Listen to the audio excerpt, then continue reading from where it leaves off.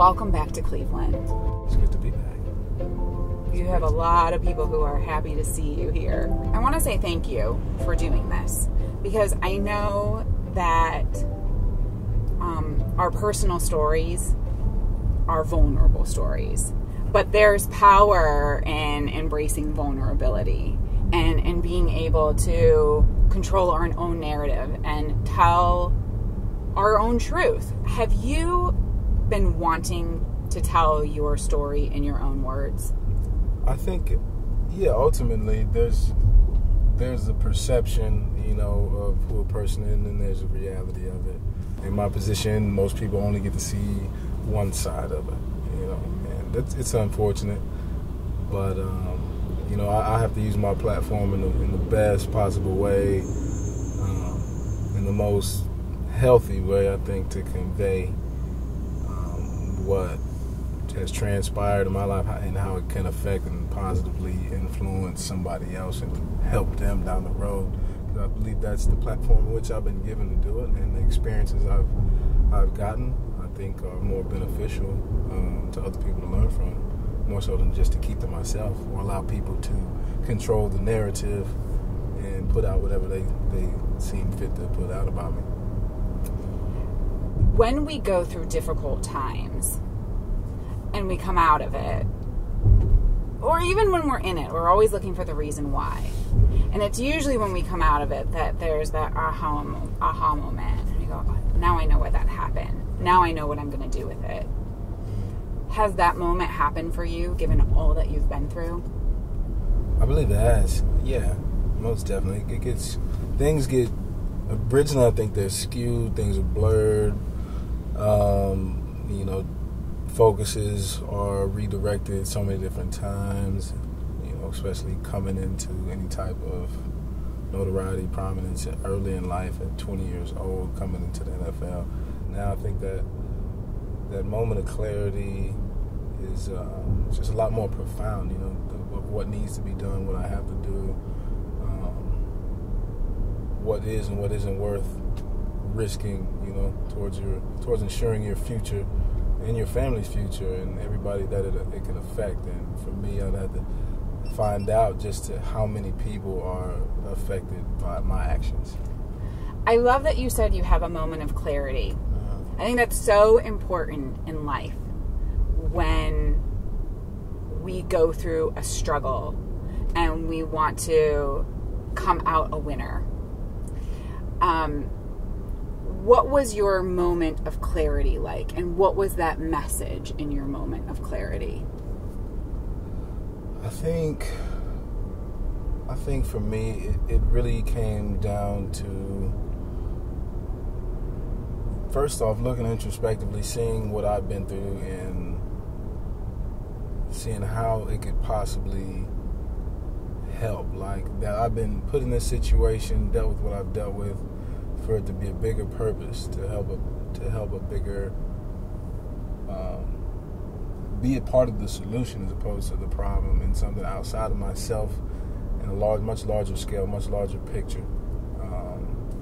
And that's when it initially kind of translated into something that seemed a little bit more clear of a purpose, for something that I could look forward to do, or look forward to put my energy and effort and mind towards.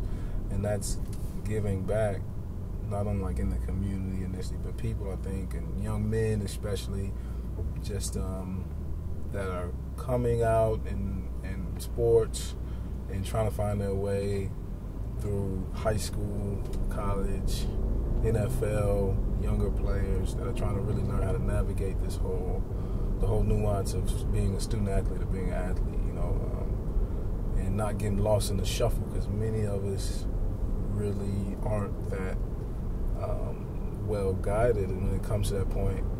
And you'll see instances in which how many times it happens over and over again. These guys keep running into issues, social issues or whatever, outside the realm of football, running into problems, and nobody seems to really be able to help bring them along in the right way and give them some sound advice, as opposed as opposed to being, just sounding like a lecture. Like, oh, Yes. you need to be doing this, you need to be doing this. It's like, well, Because nobody wants to be told you should, you need, exactly. right? It's like, well, show me how to do it. Nobody's going to walk that walk with you. Nobody knows, what you're really going through, in which I do, in the case in which I do. And I think if I could be that filter in a way to help prevent and be proactive in many of these young men's lives, young women's lives, and how to get ahead and give them at least an opportunity to start their career, or to chase their dream in a constructive way, in a professional way, in a relatable way. I think right now more so than ever, it is, I think, a very crucial, integral part of the growth process that's been missing and been lacking, I think. Well, what it sounds like you're talking about is something that's bigger than football. Oh yeah, much bigger than football, and I think that's what really came to mind. I think that moment of clarity was that it's much larger than playing sports, more than just a day job or having expectations for you, and it's about outside of the lines, about your family. It's about characteristics, about things that can be applied to everyday use, and really just how to find some type of grounding in this world in which you're not necessarily, it really isn't tailored. It really isn't tailored for you too well, and how you can slip through those cracks are just, it's so frequent, and having somebody there to try to help guide you around those unsafe zones, I guess, so to speak, I think it could be done and managed a little bit better. And if I could do anything to be a part of it, I think that's great.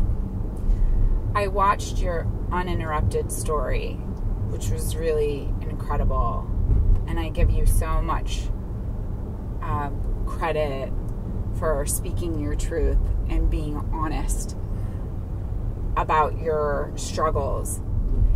Everyone loves a comeback story. I'm sure it's not lost on you that you and the Cleveland Browns are running this parallel comeback story, right? Right, very true, very true. The timing of it, I guess, couldn't be any better. But it's as it should be, I think. I'm sure for the fans of the Browns, they've been waiting a lot longer than I've even been around. Oh, trust me, we have been. So, born and raised here. Right. So, but, I think everything happens for a reason, and, I'm definitely very spiritual, and, believe that things are put into place right in which they're supposed to be in people's lives for things to happen and come into fruition at the perfect moment. And me and being here, as long as I've been in Cleveland, I've seen the ups and downs of it, and ins and outs, and every side of it, top to bottom from the NFL standpoint. And I can go as far as to say I've never seen an organization have a turnaround that it's been showing as of late, for us, and it's exciting. It's very exciting, and it's something. It's a motivating factor. It's an external motivator for me as well to try to keep up with that pace. Yeah. It's in good nature, and it's in good spirit, and it's great, and I want to definitely be a part of that. And it's contagious. It really is. Josh, you're kind of like the prodigal son, right? You went through a lot. And the Cleveland Browns as an organization really have allowed you that breathing room to work on yourself, to work through your struggles, and seemingly are welcoming you back with open arms. And they're not your blood, right? No, right, not at all. Sometimes that's what parents have to do Right. when their child goes astray. But this is a business. Is that surprising to you that such a big business has been so incredible that way toward you? It It was extremely surprising. I think even several years ago, I imagined myself being traded, cut, released a long time ago, honestly, on multiple occasions, and wondered why it hasn't happened yet. It was very confusing. We went through several different regime changes in the front office, and I'm like, I don't know what's wrong with these people, with these people up here. I thought this is how this cutthroat business works, and that's what I was expecting. And then when it didn't happen, and people were showing me a certain amount of love and offering help, I didn't know how to accept that. And I was just expecting to kind of get pushed away, thrown away, and deal with my situations on my own, because that's how it usually goes. And it took me a while to come to terms with that these people might really have something to offer me, and they really are extending, a branch to help me, and it's really up to me to grab onto it and take advantage of that help. And it was much needed, and I was very grateful for the Haslam family coming in and showing that. And what I want to do now more than ever is just reciprocate that to them, and definitely show them how much I love and appreciate them, and giving as much resources they have to not only me now, but the entire team, entire organization.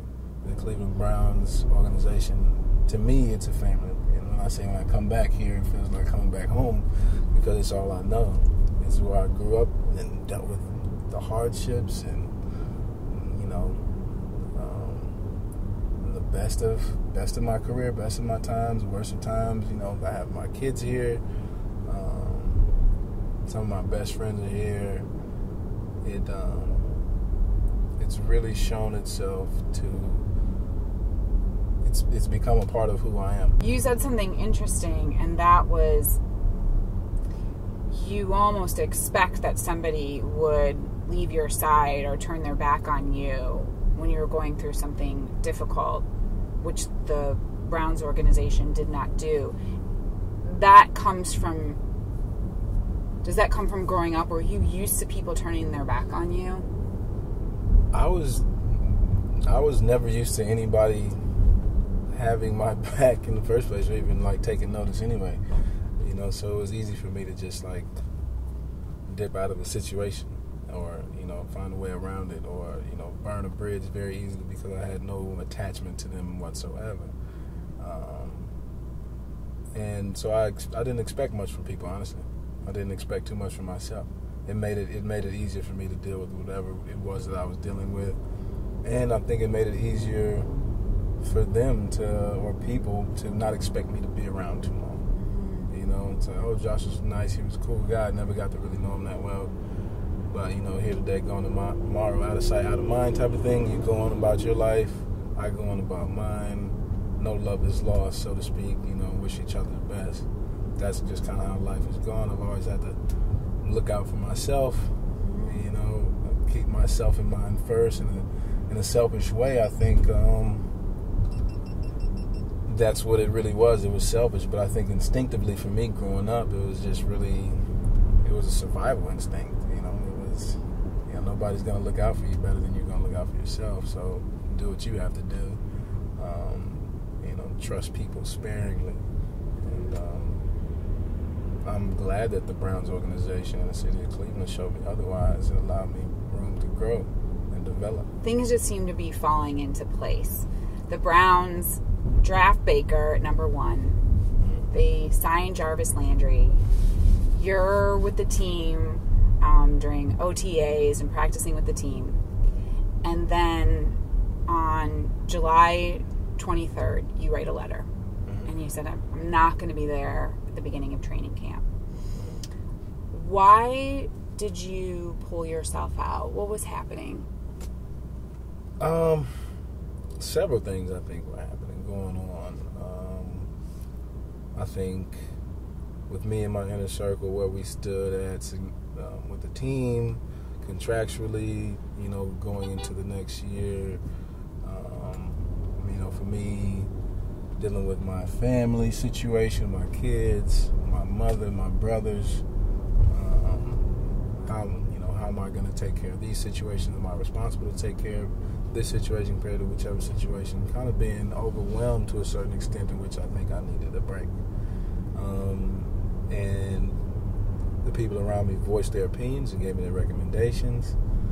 And from my experience, I learned it's best to go with those recommendations as opposed to leaning on my own understanding.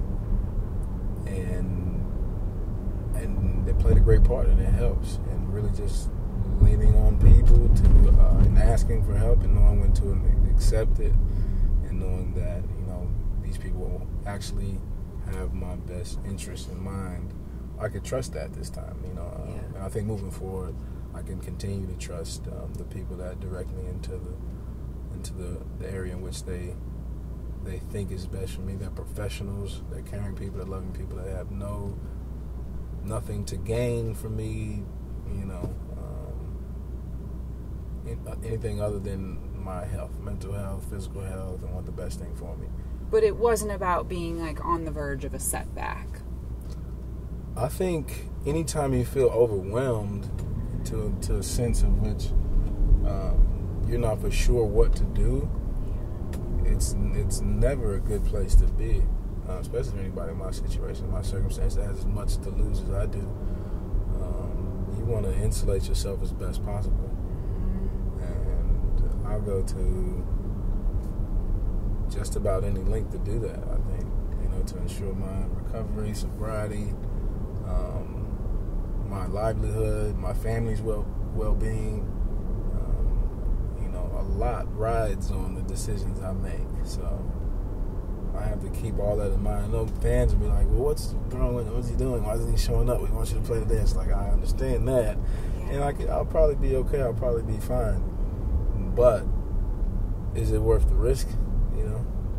Is peace of mind not having that peace of mind, is it worth the risk? Just seeing, waking up today and just seeing how you're feeling. And for me, it wasn't worth that risk. I think I wanted a lot more clarity, a lot more introspection, a lot more, just awareness of where I'm at today, how to deal with it properly, healthily, and how to move forward. That's huge. You have to recognize that's huge, given where you've come from, that now you have the recognition of when it's time to take a step back, to put yourself first. I'm sure the old you would not have done that. No, not at all. Not at all. It's tough. It's very tough. That decision was very hard, I think. And I think with the amount of experience that I've gained from it and the positive effects that I know I've felt, and the tools in which I've learned, I think, once you learn them, you can't unlearn them. For me, it's at the point that you want to take a step back, take a pause, kind of take your hands off the wheel, so to speak. Yeah. Right? At a red light. Jesus, take the wheel. Exactly. Carrie Underwood knew what she was singing about. Exactly. It's interesting because everybody has an opinion. Right. And there are always going to be people who have an opinion about addiction. Often those who don't know anything about it, and maybe don't even care or have the desire to learn anything about it. I'm sure there was a point in time when you would have cared what everybody thought. Are you in a place now where you don't care what other people think, or are you still working on it? To say I don't care what other people think is a lie, it's just like you're full of, you're BSing. If for that's sure. the case. Yeah. To a certain extent, though, in which it becomes unhealthy, I don't get to that point anymore. I think, it's to the point in which I want to be seen as a role model. I want to be seen, doing the right things. And to that regard, I care what my daughter thinks and my son thinks of me. I care about being a good son to them. Those are things which that are beneficial to you in your everyday life. Those things, you need to care about what other people think. They're gonna influence your behavior.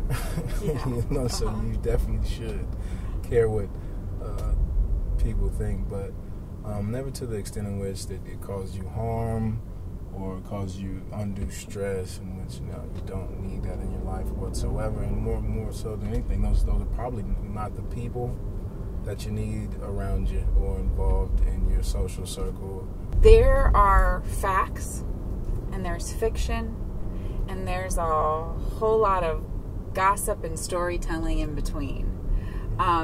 There are some people who have said that you didn't really want to be around HBO's Hard Knocks. Mm-hmm. Is that true or not true? Yeah, I heard that. It's crazy. A bunch of rumors came out about why he didn't do this, why he did this, whatever. No, I don't mind cameras, obviously, or interviews. You just got to be definitely real selective. But HBO, I had no issue with that at all. I was looking forward to to getting on HBO Hard Knocks. Like every kid grew up. I mean, at least football kids, grew up watching the Hard Knocks, HBO. Many other just sports fans in general.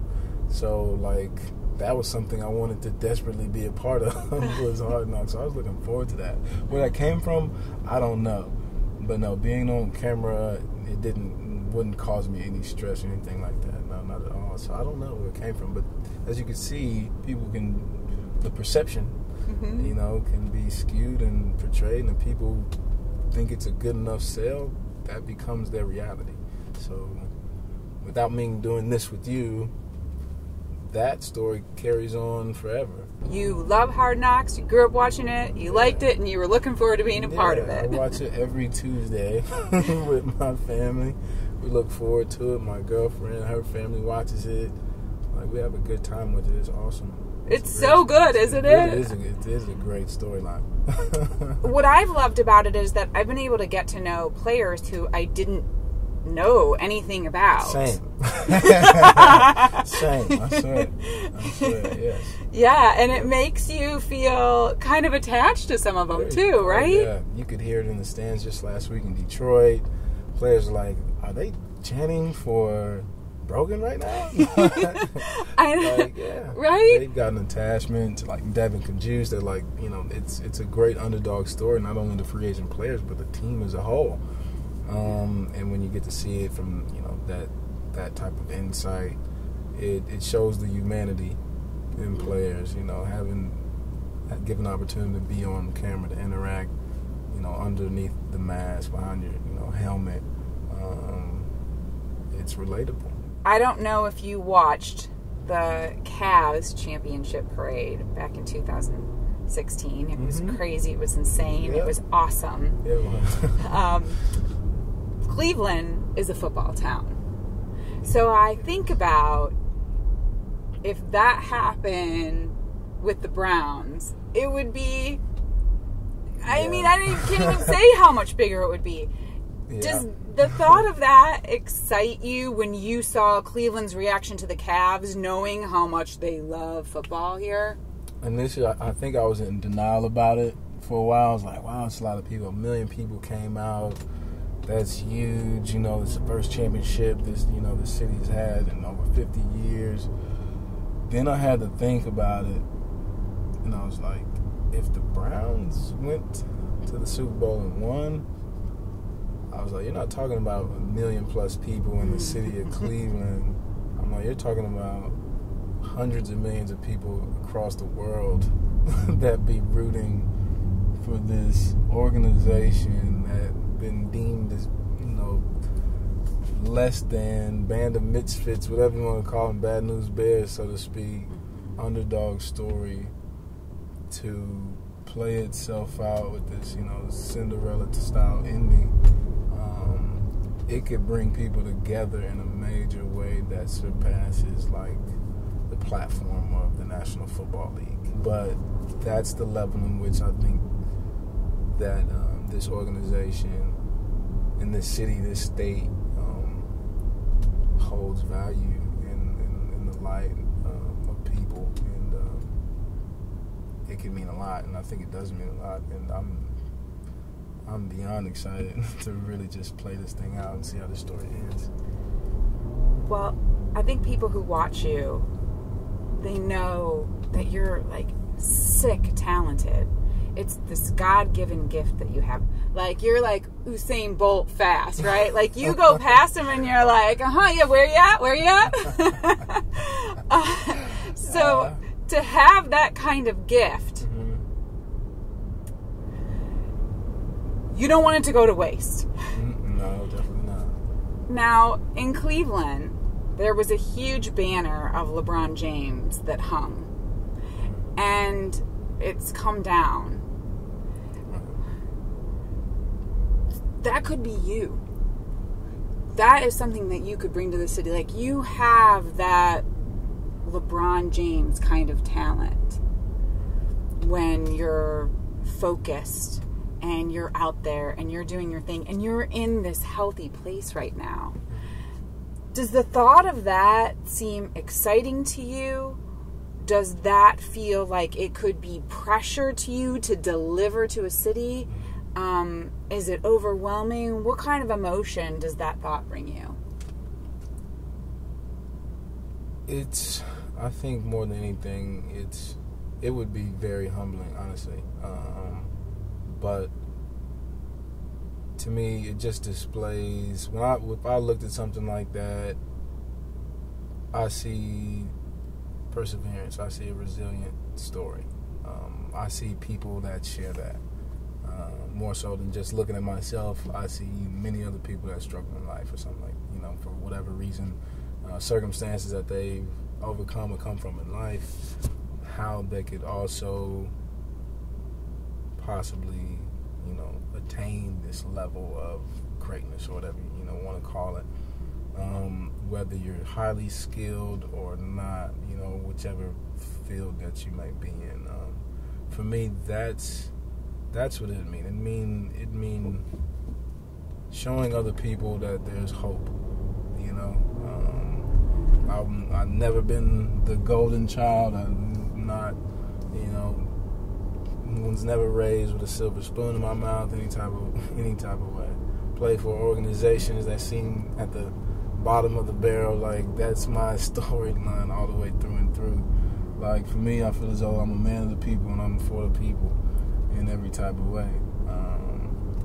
I'm not trying to come in and I don't want to be anybody's king. I love LeBron James. He's my favorite basketball player, but that's not my motive. So when I see that, I see people's faces. That image, and it's not something I'm fearful of or something I think I couldn't handle. I think it's something that's needed. It's something that I would love to happen, just to give people hope, give hope to the hopeless. And I think so many people are in need of that, and so many people are kind of just blind to it that they really don't even see it until it's right in front of their face. Do you believe in second chances? I'm a firm believer in second, third, fourth, fifth, sixth chances. I think, there's the numbers in which we put on them, I think are there kind of just held to societal standards, but without any amount of failures in life, experiences in life, we would never, as a people, as a collective, we would have never gotten to where we are today in this century, doing anything that we love to do today without an extreme amount of failure. Whether that's personally trying to become the best person that you could possibly become, that's going to come with a lot of trial and error, and that's an ongoing process that is never ending. What do you want to do with your second chance, or third, or fourth, or fifth? You have to be able to just look at the grand scheme of things, the entire picture, see where you messed up, or see what missing piece was there previously that you could either fill, take away, add to it, cover it up, or whatever you need to do in order to create something bigger, better, something more functional than what you had, to streamline it, bigger or smaller. It just has to work. And you have to keep trying. Like, for me, there's no quitting me no matter what. Many people expected me to quit many different occasions. I almost, thought of it myself, and I just couldn't come to terms with it. It's just not a part of my chemical makeup. I just can't do it. I can't quit. For some people, it's easier than others, and it is easier said than done. It's a painful reality when you have to stare rejection or failure in the face, and still be able to care about yourself enough to want something better for yourself. What was your rock bottom? Everybody has a different rock bottom. You know what? Rock bottom, I was told, is an illusion. It really is. Your rock bottom is wherever you stop digging at. But there is no bottom. If you want to keep going to see as far as you can go, the only way to find it is, in a casket. Right. And you honestly, didn't want that for yourself. I didn't want that for myself. You were open in your video on Uninterrupted that your substances of choice were pretty much everything. So your addiction kind of ran the gamut. What did you say in your mind in the moment when you said, I have to stop because fill in the blank? I feel as though at that point in time, I had to stop because I wanted to be a father. I wanted to be a father. I had just had my daughter not too long before, and I had to come to terms with leaving a family behind, and put but my own flesh and blood in a predicament in which I was raised without a father, without a whole family, without a loving and caring environment. And I saw myself at a very young age, and it scared the hell out of me. And I was like, no way. Like, I wouldn't wish that on my worst enemy, And if I'm the person that has to be the one to pull myself up, because that's what it was going to take, there was nobody else that was going to do it for me. I had to do it for myself, and know it was going to be for a bigger reason other than myself. And that was the initial point in which I wanted to start changing my life, changing who I was for the better. Do you work a 12-step program? Mm-hmm. I think every human being should work a 12-step program. It's really a beautiful thing, right? Plenty of times. Yeah. When you go into those rooms and you look at it, looking at your old self from the outside looking in type of thing, it's like, these are pretty much guidelines just to live life by. Like, this is like some golden rule type of stuff that they should probably teach in high school. Yes, I agree. It makes great sense, and it's given me insight, to likes which I've never thought I'd be able to see before. Like, be able to see, like, in people and in myself. It's been a huge benefit, and I'm really grateful for having the opportunity to be introduced to recovery in the program with the help of the NFL, NFLPA, the Haslams, and myself. Really just kind of being open to it and giving it a try, because everything else I've tried, it just hadn't worked. So I'm taking the recommendations, doing what I'm supposed to do, and it's been paying off.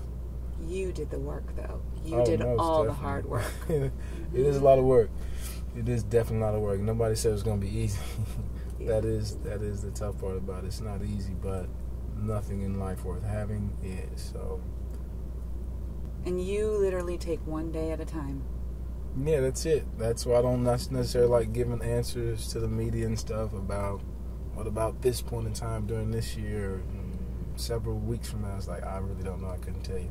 That makes total sense now when you put it that way. When you are asked about the future, you're like, it's just Sunday. Right. I'm trying to get through the end of the day before I get to Monday. Yeah, I try to bring it everything back to what I've learned, and people probably see it and hear it and be like, what is this guy talking about? Because it's just not, it's not really ingrained into too many people's thinking patterns. But for me, that's the most beneficial. You can't get too far ahead of yourself. You stay in the day, stay present, enjoy being where you are today in this moment, and there's no need to dwell or ruminate on what's to come and what's to happen. You got no control over what happens from here till I get back to the house. So being here in the car, this is where I'm at, this is where I can interact, this is where I need to be focused at right now.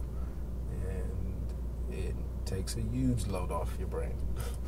So, what emotion best describes where you are in life right now? Serene. It's serenity right now, and I take an extreme amount of joy in that, and the peace of mind that comes with that, it's invaluable. I wouldn't trade it for anything. I really wouldn't. There's no price tag you can put on peace of mind. I have to ask you this before we go, because there will be people who will watch this and who right now are where you used to be. They're struggling. And I think when you're struggling, you can't see the light at the end of the tunnel. You can't even imagine that it's ever going to be better. What can you say to those people right now to get them through? You know what I think would help me the most? That's where I could really come from. And I struggle with a lot of the shame and guilt that I've gone through in my life, and past trauma and everything that I've dealt with. It started with forgiveness. I had to forgive myself, as hard as that was. I thought I didn't have any toxicity towards that, but that was probably the main key ingredient to my redemption, salvation, whatever you want to call it, peace of mind, was letting go of that shame that I felt for, causing all of this trouble, or, having these bad things happen in my life, or seeing myself in a certain light, or thinking that people are right about me. I had to find a way in my heart to let room for love to come in. I had to start loving myself. You actually probably heard that in the Hard Knocks situation. If there's anything I could tell somebody, it would be to love yourself. But that couldn't happen until I first forgave myself. And there's many things. It's not easy. You're not going to forgive yourself all at once. It takes time. But, one after another, you have to slowly but surely allow yourself to love yourself, and know that you're worth it more than anything, that you're worth being loved, that you should allow people to care for you, allow people to look out for you, allow people to help you, but more importantly, help yourself, love yourself, enjoy the day. Just enjoy the day in the healthiest way possible. Thank you. No problem. Thank you for doing this. Thank you. I appreciate it. Thanks for the ride.